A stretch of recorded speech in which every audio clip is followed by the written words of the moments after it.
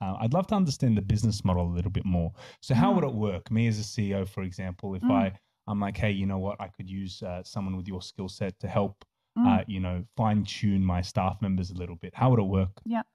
So a couple of different ways, really. I mean, one of the beauties about being super duper fresh into industry and to this space is I've got heaps of time, right? Where, other people, they've got their full books and you're maybe trying to squeeze in an afternoon with them at some point in November.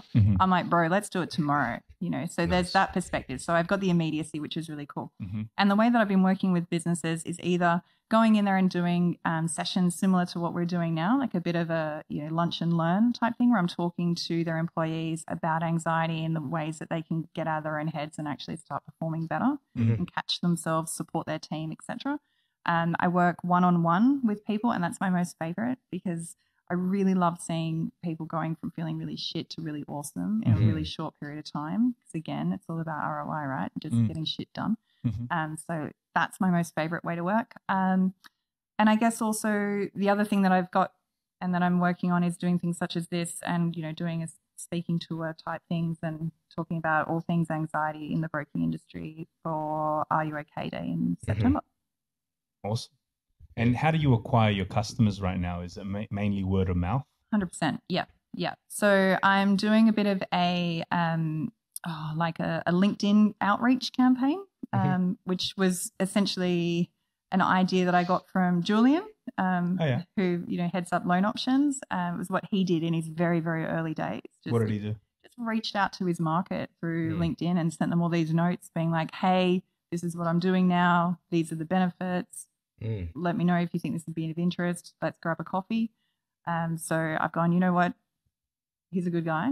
And it worked for him. So I'm like, Jules, what do you think about that concept? And he's like, absolutely, go for it. And that's been working really, really well. So it's essentially doing a combination of that, the content that I put on LinkedIn and Instagram, and also just a token like digital spend. As you know, when you start your business, you've got two parts of bugger all when it comes to marketing budget. So of course. And I did do that thing where I held my nose and jumped in the deep end and got a commercial lease in a clinic space in the middle of the city in Sydney. Good on you.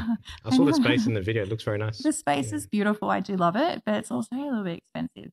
So, but again, the good thing about that, right? Creating, that uncomfortable feeling. Sometimes you've got to have a little bit of fiscal friction to be able to get you out and hustling and working hard. Definitely. What do you say to people that have a bit of resistance to reaching out for help? Because I think that's probably one of the biggest challenges, especially for men. They have the pride, they have their ego. They don't want to say, I can figure it out. I'll just, toughen up. What do you sort of, say to people like that? Personally, I haven't had any, therapy sessions or anything like that. But if I was someone that's resisting that, what advice would you give me to, change my mind or change someone else's mind that might be in need but is not doing it? Look, it depends, right? Because everyone's got a different reason for, why they're resisting. Some people are resisting because they're like, struggling to find the money to be able to pay for it, or they think that, they're not worth fixing, which is a whole different conversation. Other people are nervous about the amount of time it's going to take. Or some people are, again, nervous about what I was talking about earlier, that whole concept of I don't want to have to dig up all the old shit and feel really upset and uncomfortable. So I guess the way that I've tried to position how I'm working is to mitigate those three. So like, yes, we are solution focused. We're not going through and digging through all the old stuff. Yes, we do get action really quickly. Literally after one session, someone starts feeling better, ideally 4, and you can go from feeling like from rubbish to pretty awesome pretty quickly, again, using the power of the subconscious. Yeah, love it.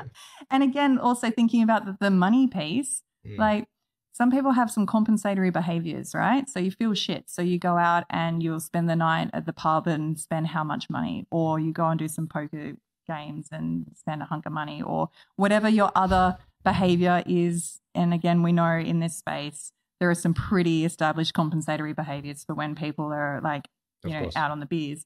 So it's thinking about, okay, well, if I'm going to be dropping that much money on something that'll make me feel good for a little bit, imagine if I actually did it in a way that was going to genuinely improve myself. Sustainable. And yeah, that tends to be sort of the the problem with a lot of people is that the very short-term focus. It's like, okay, I want to get a quick instant gratification hit, go out for the night. Hopefully I feel better for a couple of hours, forget about my worries. Yeah. Whereas as opposed to investing in yourself, whether it's through, sessions, meditation, going to the gym, these things that have sustainable long-term payback. But that's good. That's good insight. Like in terms of these are the different kind of objections that clients would have before coming in. There was a client that I worked with. He saw me speak when I went to Tassie in April. So I'd literally only just got the keys to my space, and flew on down to Tassie because the guys at Derwent Finance were doing a day about mental health. There'd been Rihanna from down there had discovered that there were brokers that last year actually killed themselves because they're under so much pressure in their financial business. And she'd been to events and people would kind of gloss over it like it wasn't even a thing. And she's like, what is going on? Like, this is so important. And so she's created a forum where people could actually come and talk about how they're genuinely feeling and the pressure that they're under. And we know that anxiety is a precursor to depression, right? So the anxiety starts, and then if you don't do something about it, you feel hopeless, and then you feel helpless, and then you're like, well, what's the fucking point? And that's when people kill themselves, which is why I want to work in this space, because the amount of pressure, particularly in the broking world that everyone's under with all of the macroeconomic stuff that's going on. I won't talk about it, it's so boring, but they're literally being like in a vice right now.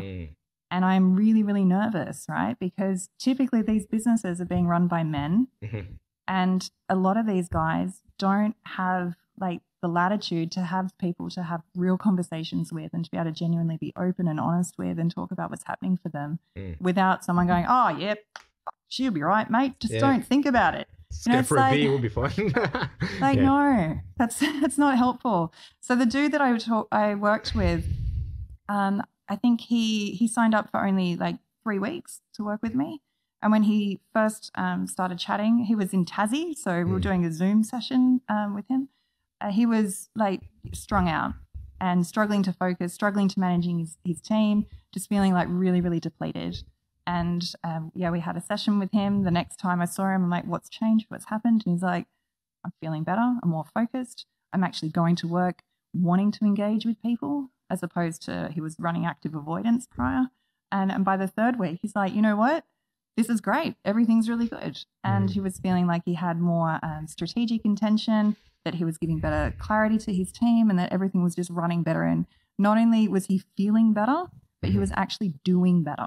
He was actually being better in his role. And that's what's important. Hey guys, if you enjoyed that short clip from the podcast, feel free to watch more of them by clicking here. And if you want the full podcast, click here.